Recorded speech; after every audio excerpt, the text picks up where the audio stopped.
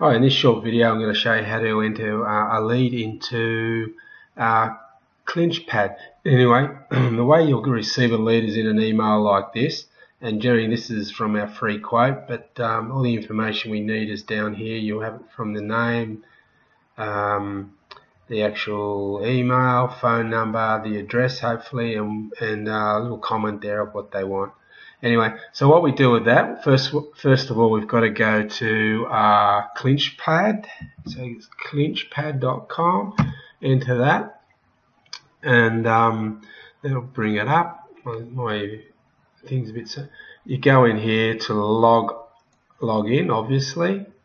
You'll get your login details sent to you. Mine's this, so I just sign in like that.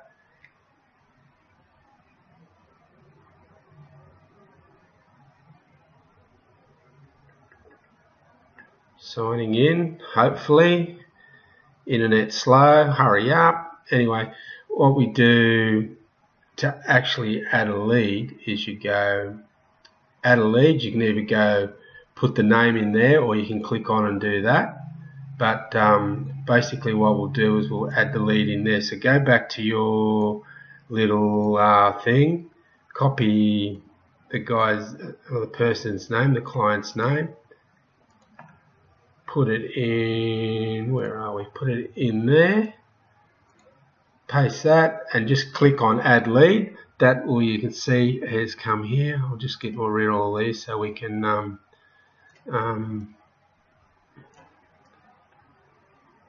concentrate on this up here.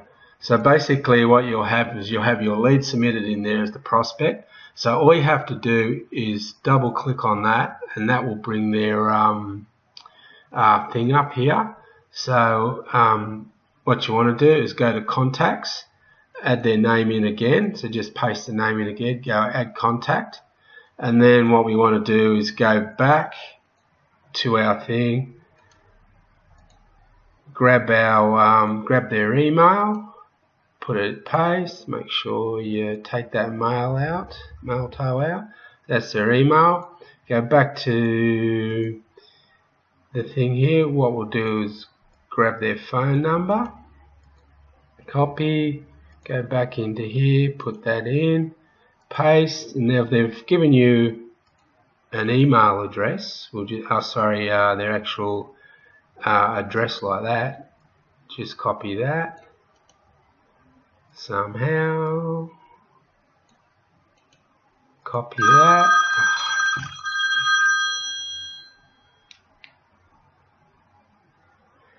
copy that, sorry about that. Where were we again? Now I've got lost track. Alright, so just put their address in there. So we've got everything that we need to know if we want to be online and get that. So just create that, and you'll have all their details there. So just go back to your pipeline. This is what the pipeline's about. Alright, so you'll see we have contact, section 149 and suicide inspections, deposit taking, plans confirmed by owner, and plans sent to head office to me, and CD started. So I'll just get rid of all these.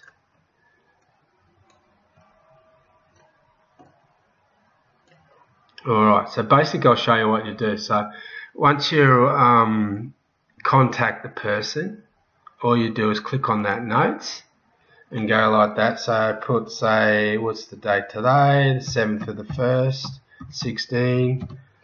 Contacted owner and organised site inspection.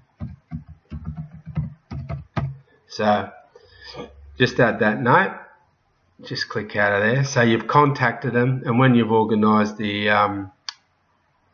site inspection, or when you've actually done the site inspection, you put it over there. But you also have to ask them for, in the notes, put down 7th, 1st, 16, received section 149 and sewer. And so, as you can see, just put in all the notes that you need. and away you go. So when you've actually done your site inspection and your site report, you can go, just put it in there, do it again, just keep putting your notes. Did site inspection, all good, something like that. Just anything that you think is going to be relevant, the date and all that, just add the note, and away you go until you go through all these steps. So just keep adding notes, so you can always go back to your notes. If you want to go back to their contact, that's their details there. That's the things you don't really want to know about. If you want to upload files, so if you get their plans or their 149s, you just click on the computer, upload their 149, their sewer plan, and you'll always have it with you wherever you go. So you can see it's a pretty simple operation. Just got to go through each step as you go. Just ring them, book site inspections.